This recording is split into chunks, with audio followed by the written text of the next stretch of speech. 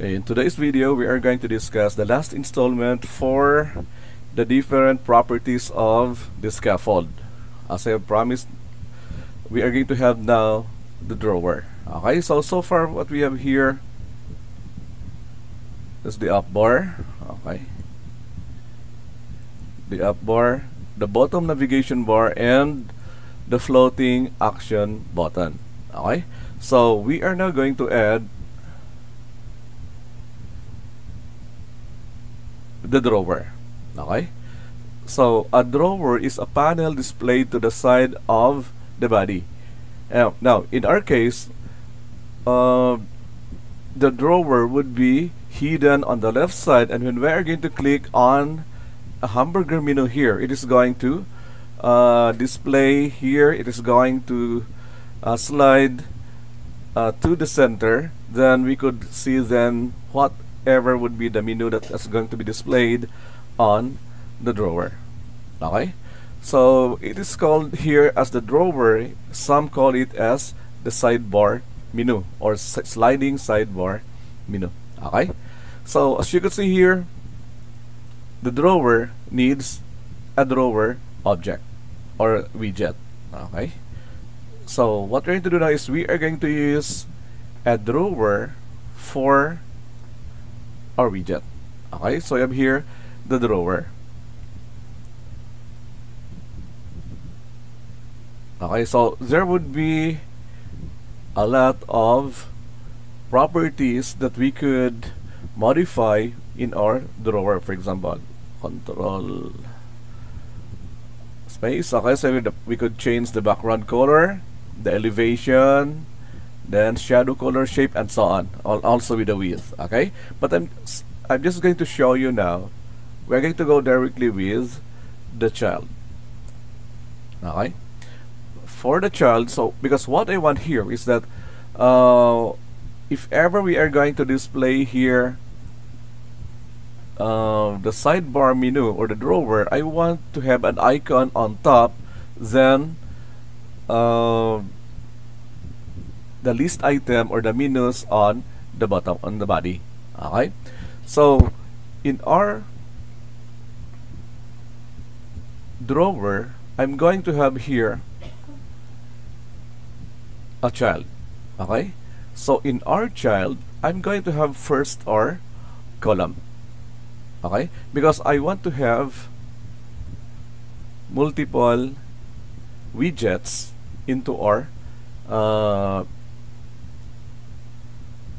drawer. Okay, so in our column, so we have here our children. So first, as I've said, we are going to display here on top would be an icon. So I'm just going to have here a drawer header. Okay, so the drawer header here, then with the child, our child would be, as I've said, an icon. Okay, then the icon would be icons that home. I'm just going to have here the home, or in your case, you could actually change whatever icon that you want to display, or later on we could actually put here an image. Okay, but as of now, we're just going to concentrate, since we have not yet discussed on how are we going to deal with images with Flutter. So therefore, we will just be contented with icon as of this moment. Okay, so what I want to display here would be the icon into my drawer header. Okay, then with my icon, since the icons are very small, I'm going to change the size into 200 pixels. Okay, comma.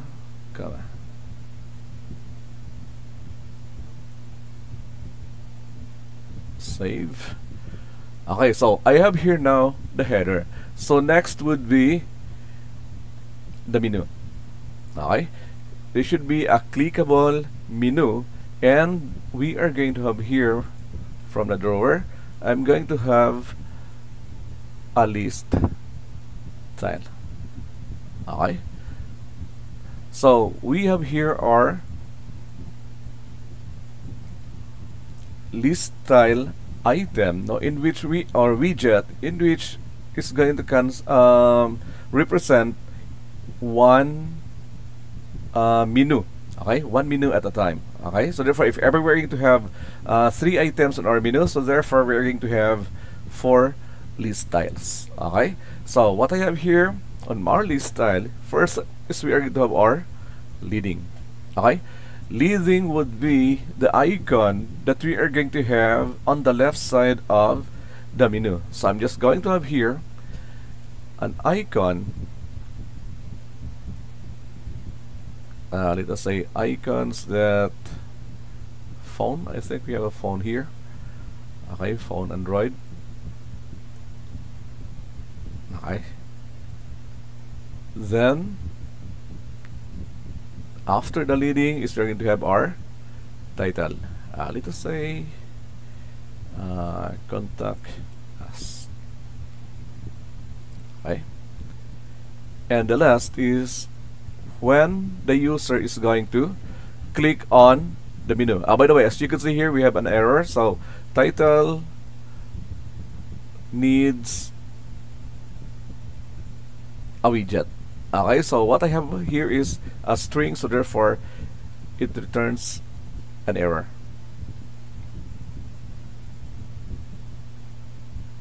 Oops.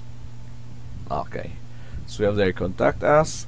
Then the last would be when the user is going to click on the menu, so we're going to have the on top method.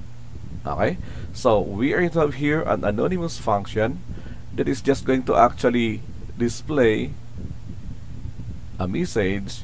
You click the contact us menu. Okay, then semicolon. Okay, so as you can see, when I press the semicolon and I type the semicolon, so automatically it formatted our code into a more readable format. Okay, so I'm going to copy this. Okay, I'm just going to okay 3. I'm going to have 3 menus here, icons that let us say. Okay, I'm just going to have okay ABC, then learn ABC. Okay, you click the the alphabet menu. Okay, and the last icons that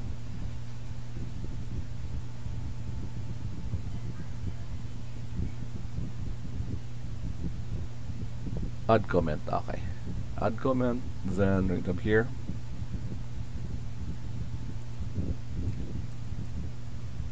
add comment, then you click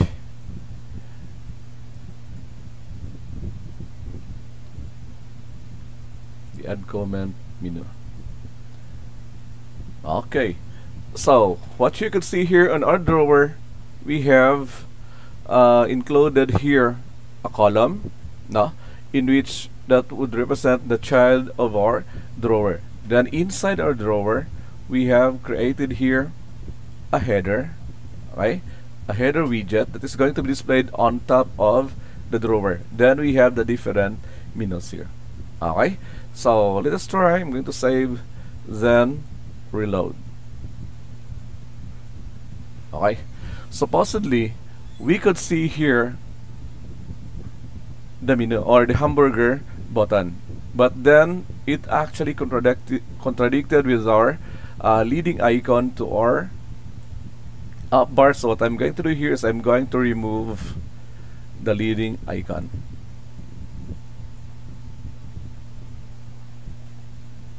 Okay, save, then reload.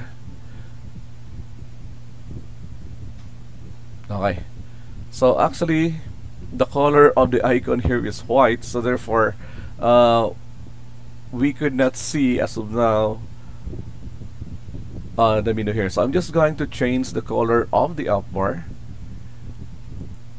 Okay, the background color. I'm going to remove let us say blue. Okay, so that we could see here our drawer button. Okay, so again, I'm going to save, then reload. So you could see here now the hamburger button or hamburger menu. They call it the hamburger menu. So when I click on this one, so it displays here or sidebar. Okay, this is actually the drawer. So when I click on Learn ABC, so you could see here, you click the alphabet menu. Okay, so it displayed there, the alphabet menu. So then we have the contact us, then add comment. So you can see here the add comment. Okay, but as you can see here, okay, so we need here to have a space now from, or maybe we could just we could adjust the size of the icon here. So maybe we're going to have maybe 100. And then what I want also is when I click on the menu here, it is going to perform the print, and then it is going to close our drawer. Okay, so how are we going to close our drawer? But by the way, as of now, we could only close the drawer when we are going to click outside the drawer. For example, I'm going to click it here, so automatically our drawer is now closed. Okay, so but what I want to do is, if ever we have click on top, okay, so we're going to use the on top method. So it is going to print, you click, then it is going to close. So how are we going to close the drawer widget? So by using here our navigator. Okay, so what I want you to take note here is when the drawer has been opened, okay, so it is going to stay on top of the stack, okay, of the widget stack in our navigator. Then so that we could close the most top widget is we are going to use the command pop. Okay, so in our stack, okay, to remove the topmost item on the stack, so we are going to issue the command pop. Okay, so pop, then in what context? Okay, so we are going to use the build context that we have defined here. Okay, so we're going to use dot context dot pop, then we have context, then semicolon. Okay, so take note, the navigator.pop is going to close, in our case here, it is going to close the drawer. Okay, so what I'm going to do now is I'm going to add each of these into our on top method. Okay, then save, reload, then click, save it there. We have now a smaller one. Then when I'm going to click on this, so it should display, you click on contact us, then it is going to close our drawer. Click, so the drawer has been closed, and it displays, you click on the contact us menu. Okay, so click again and comment, so same. Okay, so you could still add some more widgets if you want, if needed. Okay, you could add actually here a button, a text, or whatever. Then later on we could add here also an image. Okay, but as of now we have just only selected here an icon. Okay, and also you could change actually here also the background color. Okay, so that's the last property, the most common property for the scaffold. So as you can see here, what we have discussed so far is we have on the properties of the scaffold is we have the up bar, the bottom navigation bar. We have here the bottom navigation bar, that's the up bar. Then the floating action button, we have this one here, and the last is we have the drawer, which is our sidebar menu. Okay, so this is now the basic, the most basic structure of our Flutter app. Although all of these are optional, and that would be depend on the app that you are creating. Okay, so it doesn't mean that all of these, that in every app you are going to use all of these properties. Okay, so just use what is needed. Okay, so far we are now familiar with our scaffold, and on our next video we are going to discuss on how are we going to deal with the body of the scaffold. Okay, so that's all for today, and I'll see you on the next video.